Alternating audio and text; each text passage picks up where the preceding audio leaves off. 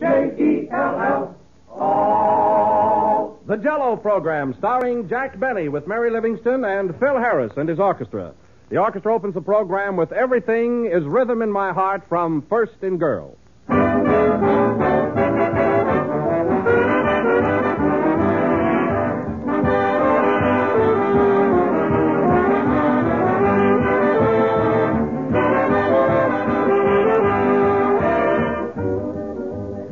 Easy as rolling off a log. That's an expression we all use, but I know an even better way to describe something easy, and here it is. Easy as making Jell-O. Because Jell-O really is amazingly simple to prepare, and whenever you make Jell-O, you're making a dessert that's certain to please everyone. For Jell-O's famous true fruit flavor always gets a great reception. But just remember that you can find that grand extra-rich fruit flavor only in genuine Jell-O. All 6 delicious flavors are extra rich, and they come from fresh, ripe fruit. Easy to make, easy to take. That's Jell-O, the most popular gelatin dessert in the entire world today. That's Jell-O, too. So don't accept any substitute. Be sure you get the real thing. Look for the big red letters on the box. They spell Jell-O.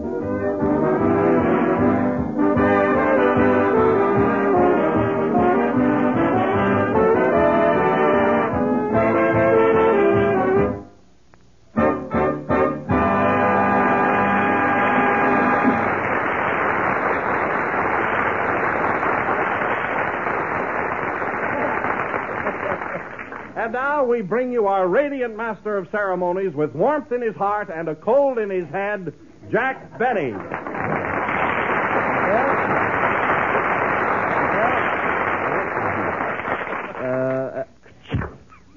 Hello again. This is Jack Benny speaking to you through a Kleenex.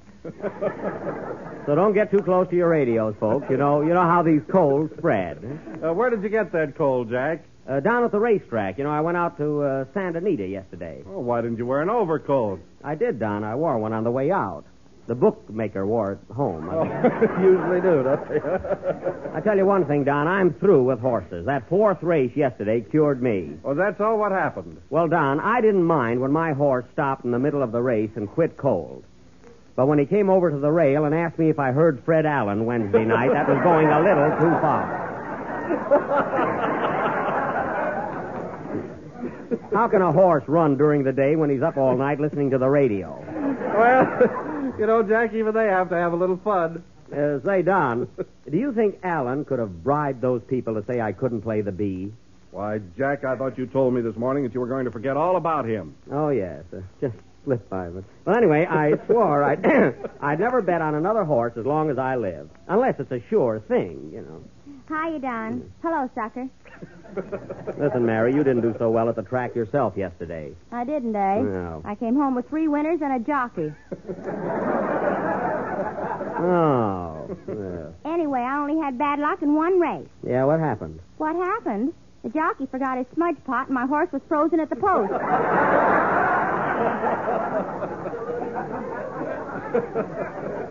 No, Mary, why do you make those things up? Good practice in case I ever get on a comedy program. Yeah. Something funny about this? Well, that's my ambition, too. My ambition, yeah. Hiya, fellers. Hello, Jack. Hello, Fred. I mean, Kenny. Oh, Jack, why don't you get Allen off your mind? He's not on my mind, just because I happen to say Fred. There are a lot of Freds. There's Fred McMurray, Fred Astaire, Fred Stone. There are millions of Fred, aren't they, Kenny? Yeah, but Alan's the funniest. Is that so? Huh? Say, who was that J.B. he was kidding about last Wednesday night? J.B., probably George Burns. He spells by ear. Anyway, I don't want to talk about him. Let's forget F.A. That's short for fake, and that's what he is. Ha! Let him top that one. Don't worry, he will. Oh, yeah? Well, let's forget it. What's that paper you got there, Kenny? I don't know. I found it at the racetrack. Let's see it. Oh, it's a dope sheet. A what? A sheet dope. Oh, you can say it either way. Yeah.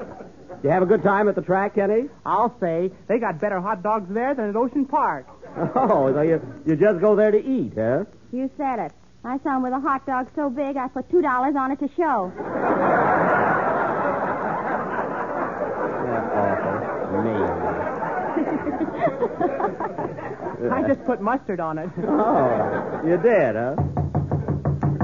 Come in. Special delivery from Mary Livingston. There she is. The way he's laughing, it must be from my mother. Hey, that's good. We could stand a few laughs. Well, you can go, boy. What? I say you can go. What are you standing there grinning at me for?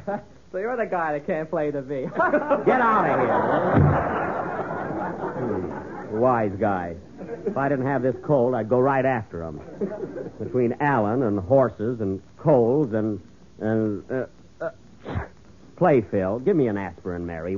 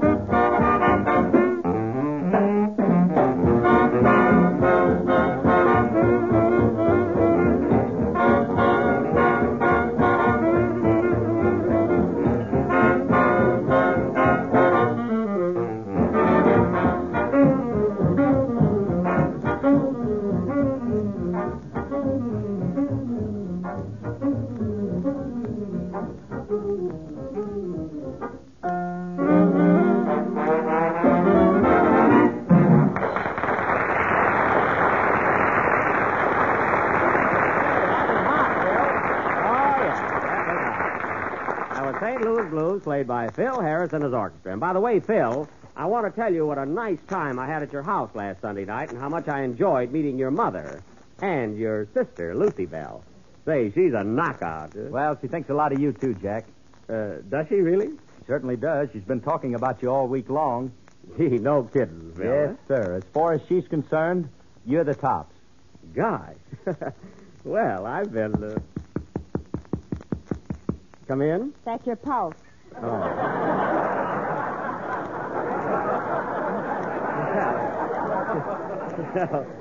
Well, it's good to know I'm alive, you know. Yeah. And that reminds me, Kenny, you embarrassed me terribly at Phil's party. Always hungry. Well, they didn't serve anything. Well, that's no excuse. And another thing, you can't eat goldfish. You can't, eh? No. Wait till they look in the bowl. Kenny. Say, Phil, is Lucy Bell coming up to the broadcast tonight? You knew she was. No, I didn't, really. Yeah? What have you got that new suit on for? This isn't a new suit. And take off the tags. You got to laugh tonight, didn't it? I bet I could think of an answer if I didn't have this cold. Jack, I'm not a doctor, but you know what I think would be good for you? What? Why don't you take some Jell-O, dissolve it in warm water, stir thoroughly, and then after it cools, add some sliced bananas and have it with your dinner tonight. Oh, will that cure my cold? I don't know, but it's a swell dessert. Well, I'll try it for the sake of my job. Or my cold. Why, Mary, what are you laughing at? This letter from Mama is a riot. Well, if it's that good, let's hear it. Gee, your mother's letters are always funny. Go ahead, read it. All right. Plainfield, NJ, Jan 29, PH-37. What is that, a code? No, I'm all right. Oh. Go ahead. Dear daughter Mary, received your letter, and I was sure glad to hear from you. We have been having very unusual weather in Plainfield, too. Must be pretty cold there. Your brother Hillard had a touch of the flu, but he is now up and around. This morning he got up and chased his nurse around the room. I wonder who won there. Your sister Rita's having trouble with her eyes again and keeps running into things all the time. So I guess we'll either have to get her new glasses or bumpers. Now, that's silly. Tell Jack I know it, but I gotta laugh. A fine letter. Go on, huh? Last night there was a lot of excitement at the Palace Theater. We went to see Camille. In the middle of the picture, Camille took sick and died, so we got our money back. Oh. It sure happened quick. She was in perfect health when we sat down. Well, that's life for you, you know. No more news at present, except your father is very busy making out his income tax. He cheats at solitaire, too. Nice about your father. Tell Jack we are all quite interested in his fight with Fred Allen. And speaking of the bee, will you please send me a check for $25? Love from us all, your Mater. Mater. She's getting quite high class there. Oh, here's a P.S. Oh. Please ask Kenny to sing Sweetheart, Let's Grow Old Together. And wish him the best of luck, as I know I'm tough to follow. Well, that's mighty sweet of the Mater. Think you can follow her, Kenny? Oh, sure. What's the mater, Jack? Well, mater is a Latin word meaning an ancestor on the maternal side. Do you get it? Yeah. What are you laughing at, Kenny? That's not a joke. I don't care. I'm not fussy. Go ahead and sing. Gee, I wish Lucy Bell would get here.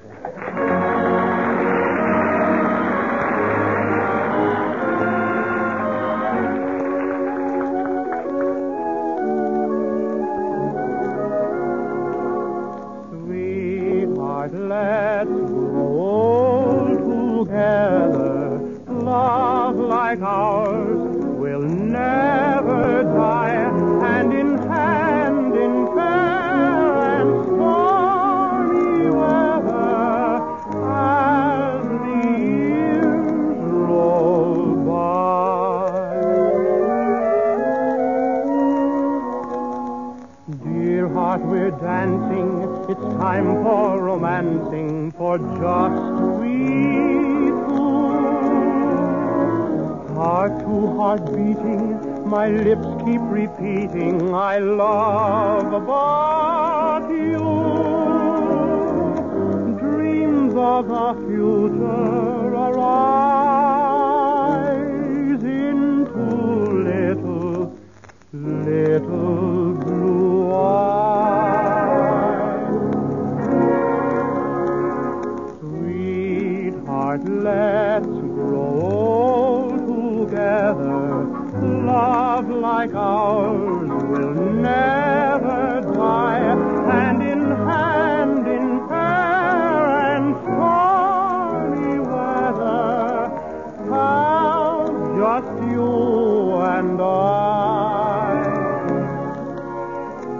On our golden wedding day, dear, I love you, I still will stay, dear, so let's grow old together, sweetheart, as the years roll by.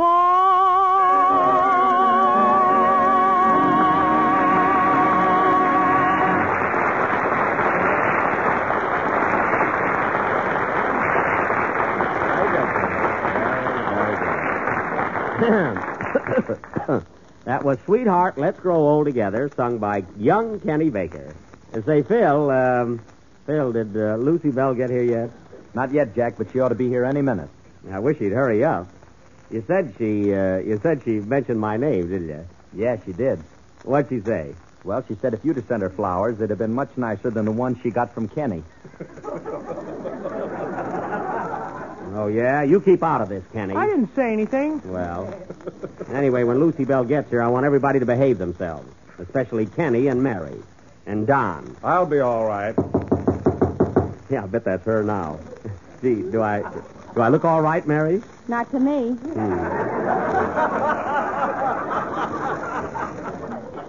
Come in. Mr. Benny, Yes. I want to take this opportunity of wishing you and Get your out of company... here!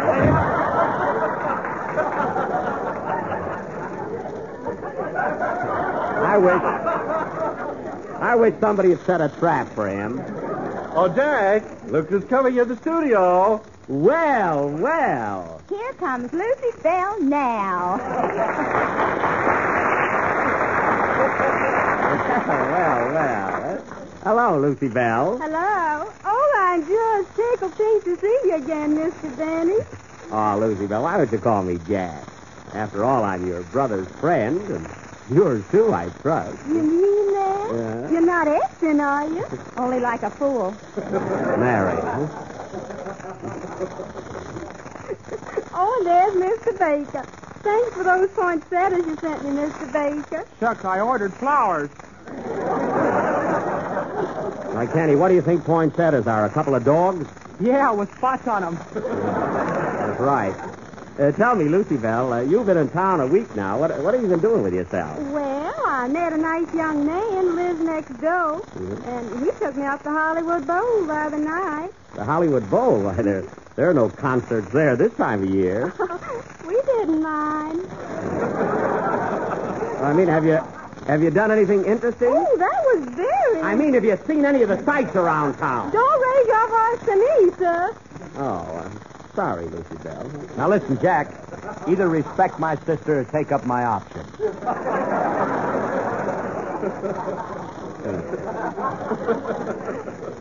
Oh, there's my brother. Hello, Filsy Lamb. Filthy lamb. What are you laughing at, Stinky Pie?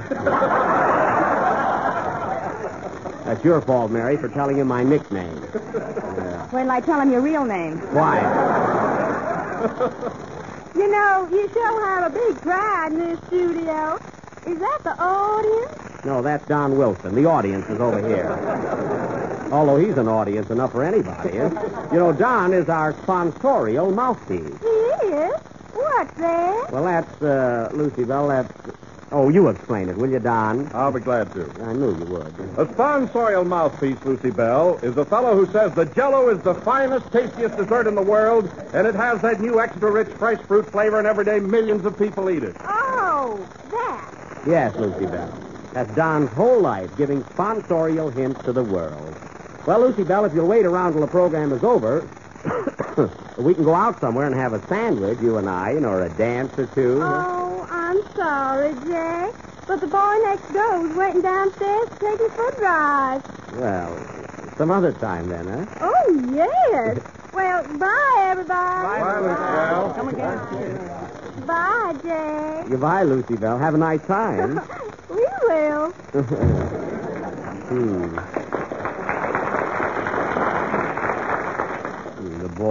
The boy next door. Say, Phil, who lives next door to you anyway? Well, Robert Taylor lives on one side and Jackie Cooper on the other. Oh, Jackie Cooper. Well, he's just a kid. I don't have to worry about him. Robert Taylor don't have to worry about you. Yeah? Play, Phil. What kind of a Jackie?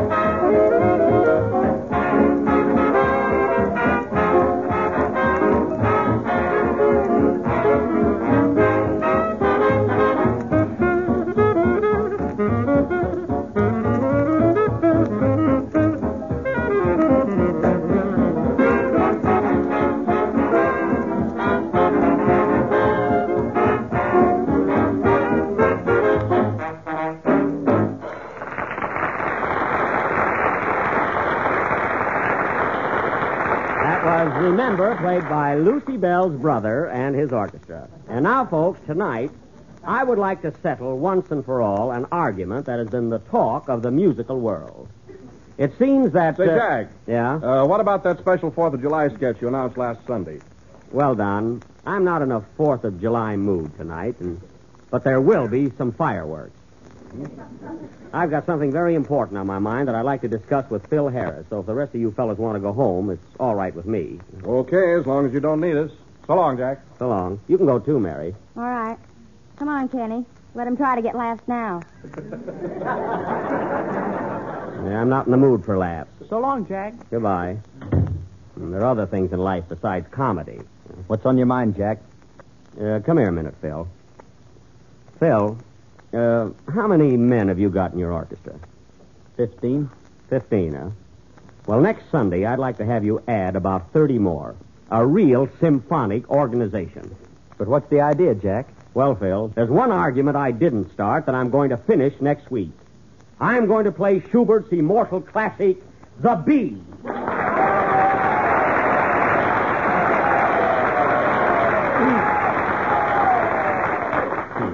Thank you, music lovers. But, Jack, do you think you can do it?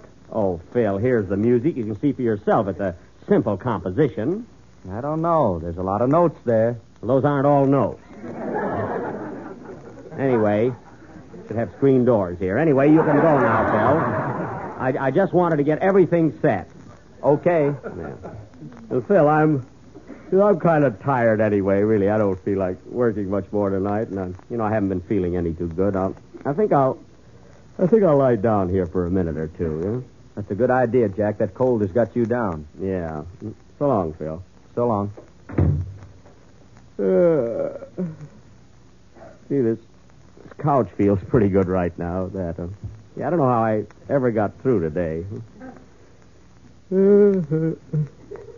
Excuse me, folks. I haven't been so sleepy since last Wednesday night between the hours of 9 and 10.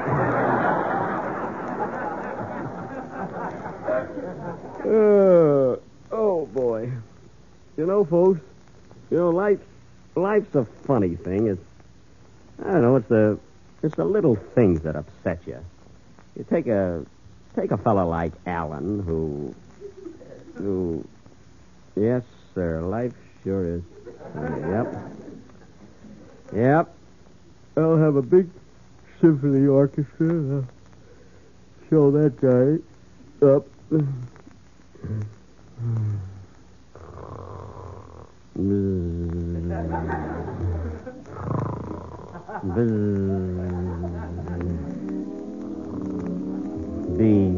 Bee, nothing but bee.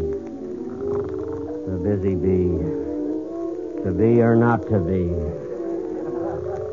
J.B., F.A., fe.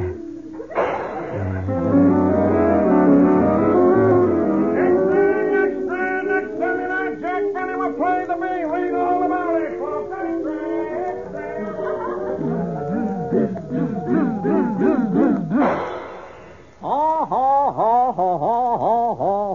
Who's that? Who's that laughing? Well, as I live and breathe and stuff a doll in my mouth so I won't laugh at his jokes, if it isn't Jack Benny. Fred Allen. Allen, what are you doing here? So you're going to play the bee. Ha. Yes, I am. And when I get through with the bee, it'll be number 1 on the hit parade. Hit parade? Why, you couldn't even get into the parade of the wooden soldiers, and you got a head start. Oh, no? Now, listen to me, Allen. Last Wednesday night, you brought 3 kids up to your program known as the 3 Smart Girls, didn't you? Yes? And what did you ask them? I asked them why they call themselves the 3 Smart Girls. Yes, and what did they say? We said we never listened to Jack Benny. Now, listen, Allen. Listen to me. You've dragged my name through musical mud long enough. Well, what are you going to do about it? See this gun? If you've ever prayed, pray now. Oh, what's the use? You'll play the fiddle anyway. Oh, yeah? Well, that's the last quip you'll ever make. Take this. Wait a minute. Don't shoot. I thought you were a coward, you spineless yellow jellyfish. Yellow? Why, you're yellower than a canary bird with a jaundice. That's the last straw. Now, before I bump you off, Alan, I just want you to remind you of a few things. You said I couldn't play the bee at the age of 10, didn't you? You brought the postmaster from Waukegan up to testify against me, didn't you? You brought the photographer. You brought my violin teacher. You brought our family pawnbroker. Why, for $2 more you could have gotten my father. You accused me of picking up old cigar butts. You said I'd never live to be 104 and a half. You made me the laughing stock of the nation. And Europe by short wave. You laughed. You lied. You ridiculed. You slandered. And you called me a squirt. Well, the squirt has turned. You reached the end of your rope, Alan. Take that. And that. And that. Jack, what's the matter with you? Wake up. Wake up, Jack. What's wrong? Oh, nothing, fellas. Nothing. I just had a dream. And, gee, it was swell. Play, Phil.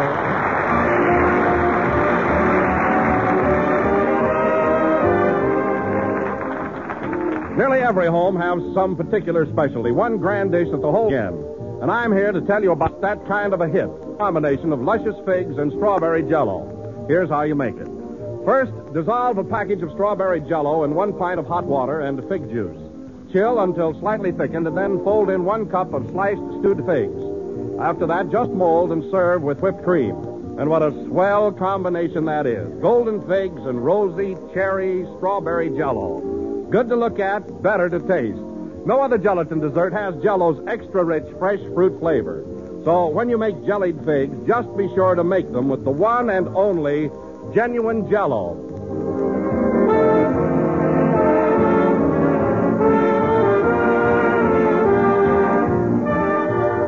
The last number of the 18th program in the new Jello series, and we'll be with you again next Sunday night at the same time. Oh, Jack. Yes, Don? A telegram just came in. Do you mind if I read it? No. Who's it from, Don? Well, it's from Alton Cook, radio editor of the New York World Telegram. Oh.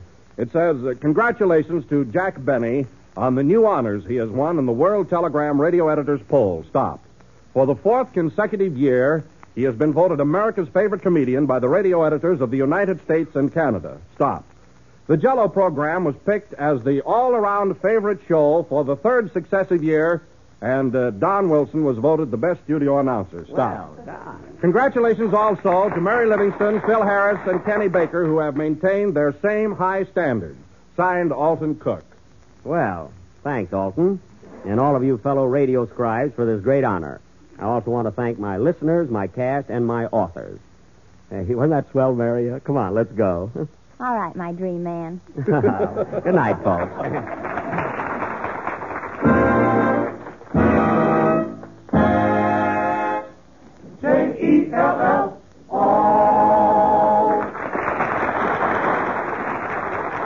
At this time, the entire country is shocked by one of the most unparalleled catastrophes in recent years. The victims of the floods need not only your sympathy, they also need your help. Give as much as you can afford to help relieve the intense suffering in the flood areas. Send your contributions to your nearest Red Cross chapter and be as generous as you can. Thank you. The part of Fred Allen was played tonight by Lind Hayes. The Jello program starring Jack Benny with Mary Livingston came to you from Hollywood. This is the Red Network of the National Broadcasting Company. KFI Los Angeles. 15 seconds until 9.